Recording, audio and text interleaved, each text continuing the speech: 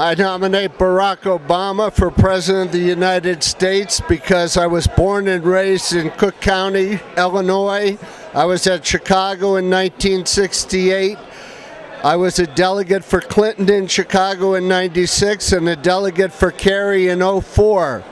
And I can tell you that no other candidate has captured my imagination like Barack Obama since John Kennedy back when I was 11 years old. He's got the young people coming out to vote.